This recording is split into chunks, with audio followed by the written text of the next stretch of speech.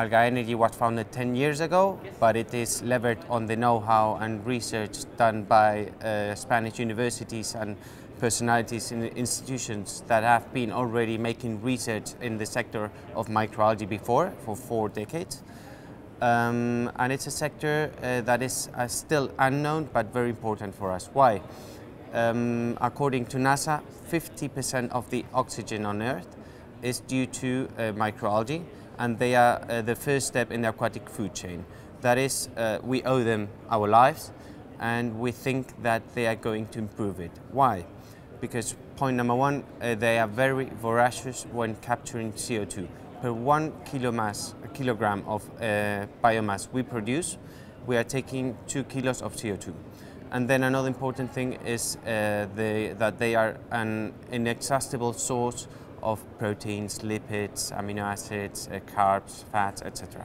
So it's a very, very rich raw material, high quality raw material that has many applications for different sectors. Sectors like cosmetics, pharma, agriculture, nutrition, health, anything.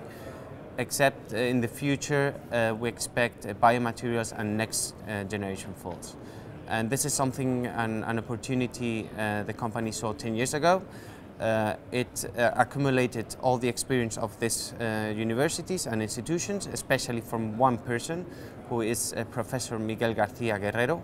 He is one of the 5 authorities in this scientific field, and we are lucky because we are counting with him in our company, and he's our scientific leader. And we take advantage of his know-how to make a biomass that has many applications in different sectors.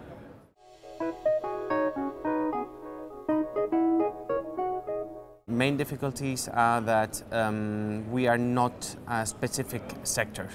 As you said, we are not just a clean tech, we are not just a company focused on food or just in pharma and medicine. No, we provide a very rich raw material that can be used for many different sectors. And this is the main issue for the framework of the mandate of an investor to find the approach to invest in our company. That's the main difficulties.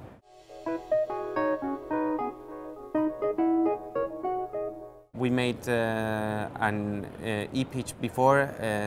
It was absolutely great. The organization, everything was great, and yeah, they invited us to come here to present the company, and of course we had the opportunity to introduce ourselves to the investment community, investors from worldwide, everywhere, and I think it's for making network and getting us to know it's a very good idea, and that's why we came here.